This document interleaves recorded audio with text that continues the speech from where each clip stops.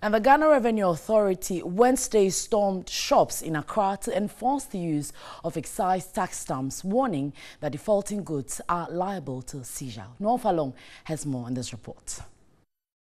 The Excise Tax Stamp Act 2013, Act 873, was passed by Parliament in December 2013 with the aim of helping the Ghana Revenue Authority enforce the affixing of excise tax stamp on specific excisable goods before they are delivered ex-factory, cleared from any port or presented for sale. The Ghana Revenue Authority says the policy is necessary to stop tax evasion. Until December 31, 2018, government will share the cost of the stamps with manufacturers and importers on a 50-50 basis. The Ghana Revenue Authority's enforcement team Wednesday hit town to check on the level of compliance.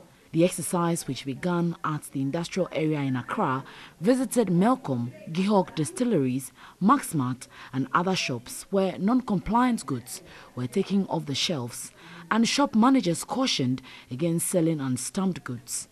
Communications and Public Affairs Head at the GRA, Bobi Ansa, said non-compliance will not be tolerated, warning the public against buying products without the excise tax stamp. We appeal to all manufacturers and to distributors and retailers. Now the message is that if you go out there and you don't have the stamp on the product, don't buy them. The next time we are going to see the product. We also want to appeal to Ghanaians that from now, if you don't see the excise tax on the product we are talking about, don't buy them because we cannot vouch for the genuineness. Some managers said they had started the process of affixing stamps, but it had stalled due to large quantities of goods to be stamped. This allows us to trace the fake ones. So if you are going to do fake, pay taxes on the fake also. Very good. So this allows us to identify fake products in the market. Our imported has been tagged.